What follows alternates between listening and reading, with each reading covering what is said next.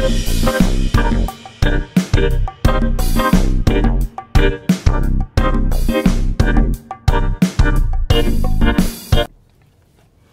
hello, hello. It is your mom of three in NYC. I am back with another video. Yay! Bible scholars, it's good to see you. If this is your first time on my channel, welcome. My name is Tanaise. I'm the mother of three reading. All three of my kids love to read. Three reading kids living in the heart of New York City. I would love for you to join my YouTube family, my tribe, and all you have to do is subscribe.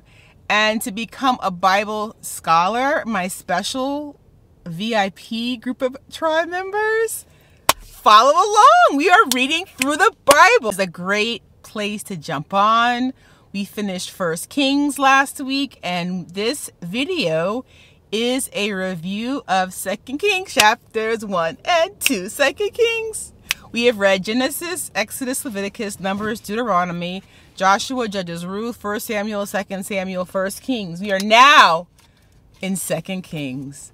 I will be reading from the NIV translation. Put every verse that I read out loud on the screen for you. 2 Kings chapter 1. Ahaziah, now king of Israel, he fell through the lattice. I'll include a picture of what a lattice is here. Of his upper room. Ahaziah sent messengers. He sent messengers to consult Baal-zebub, a false god, to see if he is going to recover from his injury. I wanted to read verses 3 and 4. The angel of the Lord said to Elijah the Tishbite, "Go up and meet the messengers of the king of Samaria.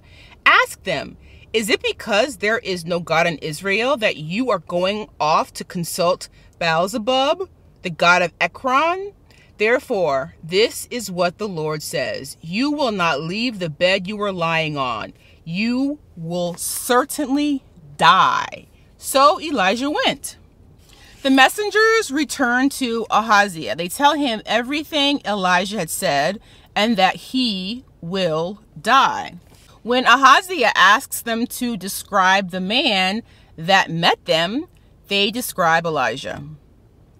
Ahaziah sent a captain with his company of 50 men. Go to Elijah, sitting on top of a hill, and they demand that the king says, "Come down." Verse 10. Elijah answered the captain, "If I am a man of God, may fire come down from heaven and consume you and your 50 men. Then fire fell from heaven and consumed the captain and his men. Ahaziah sent to Elijah another captain with 50 men. This captain told Elijah to come down at once. Elijah said the same thing as before. "If I am a man of God, may fire come down from heaven, consume you and your 50 men." Verses 13, 14, and 15.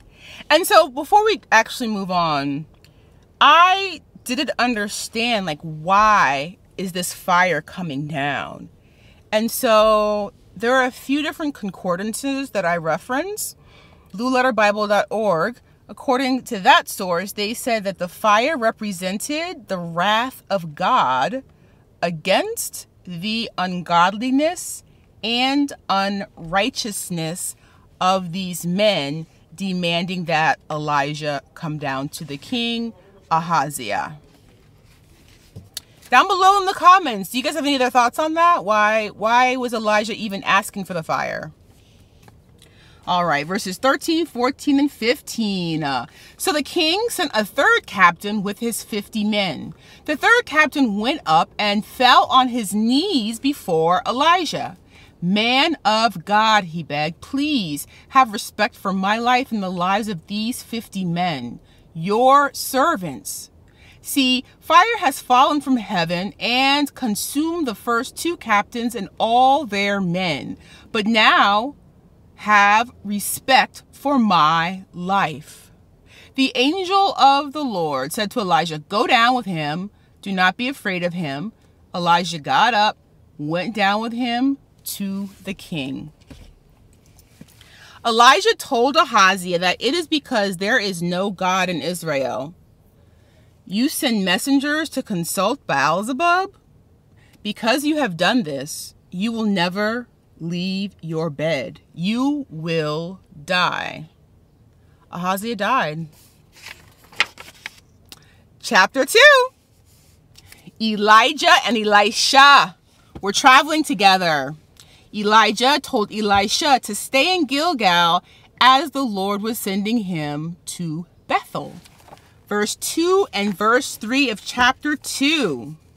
Elijah said to Elisha, "Stay here. The Lord has sent me to Bethel." But Elisha said, "As surely as the Lord lives and as you live, I will not leave you." So they went down to Bethel.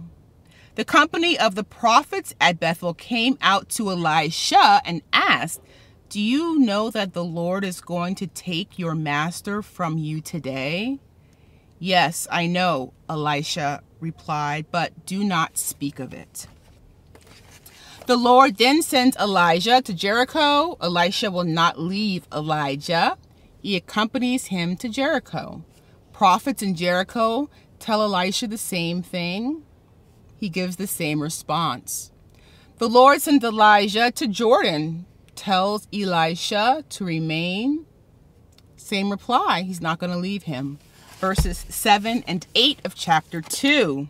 50 men of the company of the prophets went and stood at a distance, facing the place where Elijah and Elisha had stopped at the Jordan.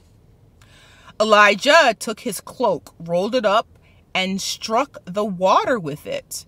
The water divided to the right and to the left, and the two of them crossed over on dry ground. What a miracle. After they crossed, Elijah asked Elisha, "What can I do for you before I die?" Elisha asked him, "Let me inherit a double portion of your spirit." I'm going to read for you guys a lot of the following verses of chapter 2, just because they're so beautifully written, and me summarizing it will not do it justice. So I'm going to read for you verses 10, 11, 12, 13, and 14. "You have asked a difficult thing," Elijah said. "Yet, if you see me when I am taken from you, it will be yours. Otherwise, not." As they were walking along and talking together, suddenly a chariot of fire and horses of fire appeared and separated the two of them. Elijah went up to heaven in a whirlwind. Elisha saw this and cried out, my father, the chariots and horsemen of Israel." Elisha saw him no more.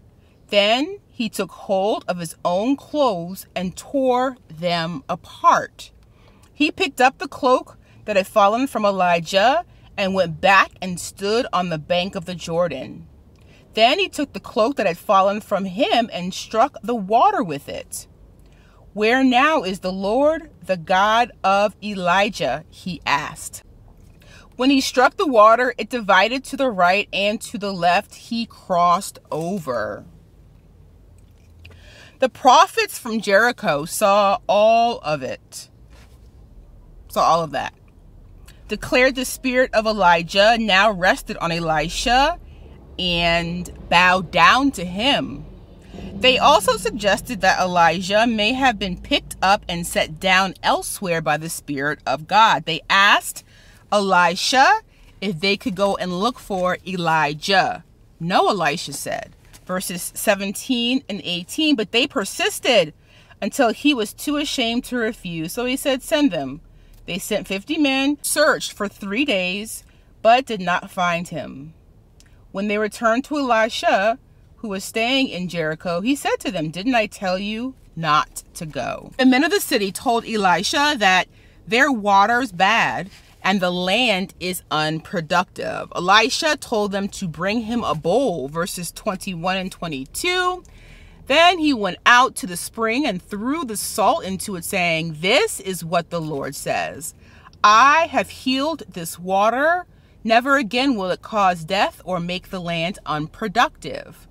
And the water has remained wholesome to this day, according to the word Elisha has spoken. Elisha went to Bethel. As he was walking, youths came and jeered at him, teased him, calling him bald-headed. Chapter 2 ends with the two final verses, 24 and 25. He turned around, looked at them, called down a curse on them in the name of the Lord. And 2 bears came out of the woods, mauled 42 of the youths. He went on to Mount Carmel, and from there returned to Samaria. All right, Bible scholars, off to a great start. That is the review for 2 Kings chapters 1 and 2. As always, questions, comments, or revelations, please leave them in the comments below. Welcome to all the new Bible scholars. You're in for a treat. We're on a mission. Have an amazing, amazing rest of your day, and I'll see you in our next review. Bye for now, Bible scholars.